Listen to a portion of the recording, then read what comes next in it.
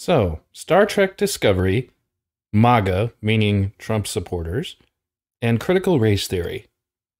What's the connection? That's what we're going to talk about in this video.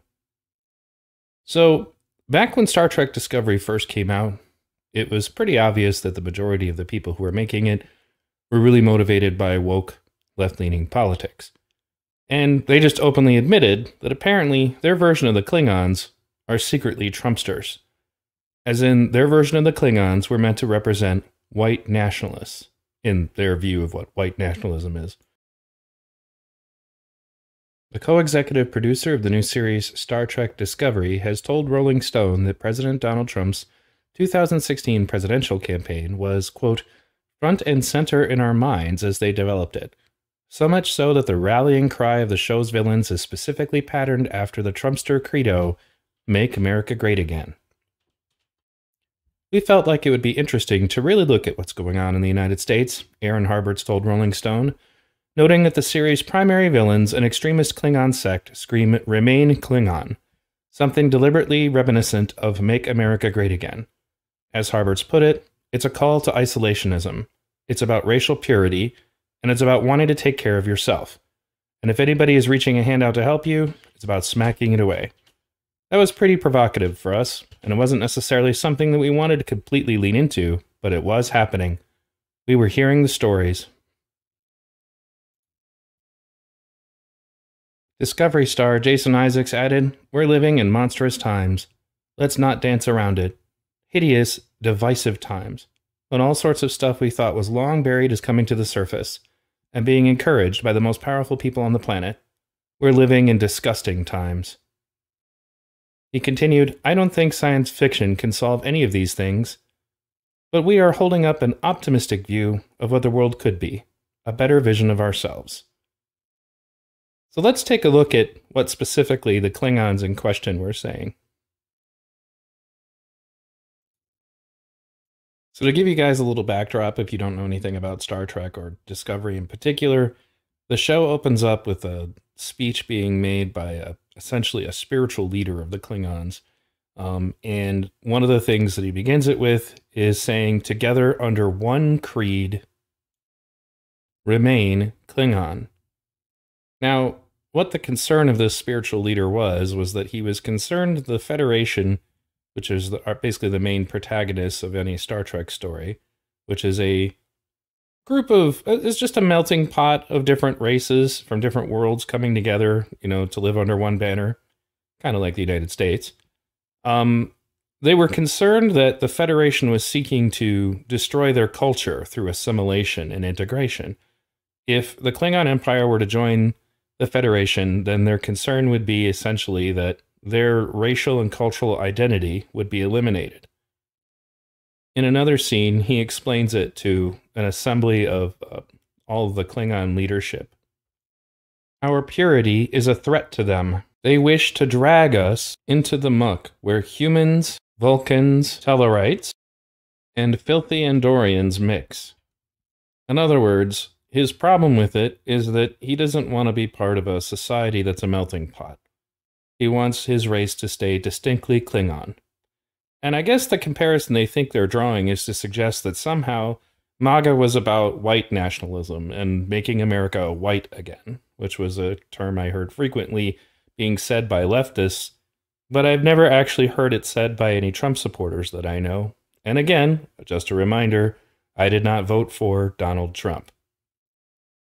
When I read this article, something occurred to me, which was that I actually have never seen any parallels between the idea of wanting to stay distinct and not assimilate into a culture as being part of anything to do with MAGA or Trumpsters or whatever. However, I have stumbled on that kind of thought process when I've been reading different documents that were the foundation of critical race theory. Critical race theory literally teaches that the idea of assimilation and integration, which were favored by people like Martin Luther King, would have led to cultural genocide of black people. First of all, I'd like to make a recommendation that if you have not already, you should watch A Guide to Critical Race Theory by Ryan Chapman. He does a fantastic job, and his work is extremely well sourced, And all of the quotes that he does for, basically various books on critical race theory, he literally shows you where he got the quotes from, which I'm going to do a little bit of here in a moment. So since frequently I am told by people who are supportive of critical race theory that obviously I don't understand it, or specifically that I've been given misinformation from Fox News, I'm going to do exactly what Ryan Chapman did, and I'm going to pull directly from their documents. Now, before I begin reading this, I need to explain what race consciousness is. This is basically literally the doctrine that we need to be hyper aware of race at all times in all things in society.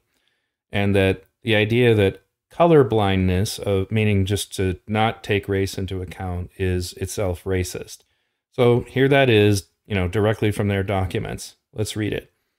With its explicit embrace of race consciousness, critical race theory aims to re-examine the terms by which race and racism have been negotiated in American consciousness, and to recover and revitalize the radical tradition of race consciousness among African Americans and other peoples of color. In other words, we need to make black people hyper-aware of their blackness again, which is very similar, in my opinion, to remain Klingon. Anyway, a tradition that was discarded when integration, assimilation, and the ideal of color blindness became the official norms of racial enlightenment. Now again, going back to Star Trek and the Federation, while assimilation is normally associated with the Borg, if your planet and culture wants to join the Federation, then you assimilate into the culture of the Federation, though you are still able to hold on to your own cultural ideals, and you have certain rights to that end. But at the end of the day, you're basically embracing the Federation's culture. That is essentially an American value. And one of the things that I frequently see when reading critical race theory documents is that they associate that instead not as American culture, but as white culture. It's whiteness. American values are white values, according to critical race theory. And in this quote from another document, Critical Race Theory and Introduction, as I have underlined here, it also considers cultural nationalism and the opposite notion that minorities should attempt to assimilate and blend into mainstream society. In other words, critical race theory does not support the idea that people of the minority culture should assimilate into American society, which they label white society. So they oppose that idea. Why does that sound like remain Klingon? Now, this is an excerpt from Race Consciousness, which is a book specifically dedicated to that aspect of critical race theory. I'm not going to read this entire thing, but if you look down here at the bottom, you will notice that they point out that they believe that the ideas of integration and assimilation, meaning the notion that we were going to become a colorblind society and treat everybody equally, was actually a secret ploy on the part of white supremacists to dominate black people. So by trying to make them equal to us, we were trying to dominate them. Here's another excerpt from that critical race theory document, Race Consciousness. I'm not going to read the entire thing. You can pause it if you want to. But here I have underlined in red, thus, when black nationalists, Klingons, declared that integration was a subterfuge for white supremacy, as in Federation supremacy, and even represented a form of painless genocide. So again, they believe it's genocide, that this is cultural genocide, that we're trying to force them to become white. Now, the Star Trek Federation and American society have this in common, that while they are unified and do have a common culture, that is the Federation culture, as I mentioned earlier, each individual member of the Federation still maintains their own cultural heritage, and nobody's trying to take that from them, just as there are no laws that are being passed to make it illegal for people of African American descent to honor their own cultures and superstitions and, languages. I mean, there is no effort to try to stamp this out, which is one of the reasons why suggesting that integration into American society was an attempt at cultural genocide is just asinine. Now, one of the other things that critical race theory makes a habit of doing is venerating the early work of Malcolm X when he was a segregationist, racist, black nationalist. And it's interesting because When you look pretty closely at that time of Malcolm X's life, when he was working for Elijah Muhammad, who was the progenitor of the Nation of Islam, which is just basically a black supremacist group, at one point, Elijah Muhammad asked Malcolm X to meet with, of all people, the Ku Klux Klan. Why? Because they had an awful lot in common with them. The meeting was the beginning of an uneasy alliance between the Nation of Islam and the Ku Klux Klan on shared goals of racial segregation and separation. It was also the beginning of Malcolm's disillusionment with the black Muslim organizations and his embrace of a more mainstream civil rights movement. In other words, this event was one of the things that led to Malcolm X realizing that segregation, and more specifically black nationalism and black supremacy, was stupid and not the philosophy that he wanted to follow. A fact that the current civil rights activists tend to gloss over, in addition to trying to reinvent Martin Luther King as somehow being supportive of riots. Let's continue. At the time of the meeting, race relations in America had been rocked by the 1954 Brown versus Board of Education ruling, which had outlawed school segregation.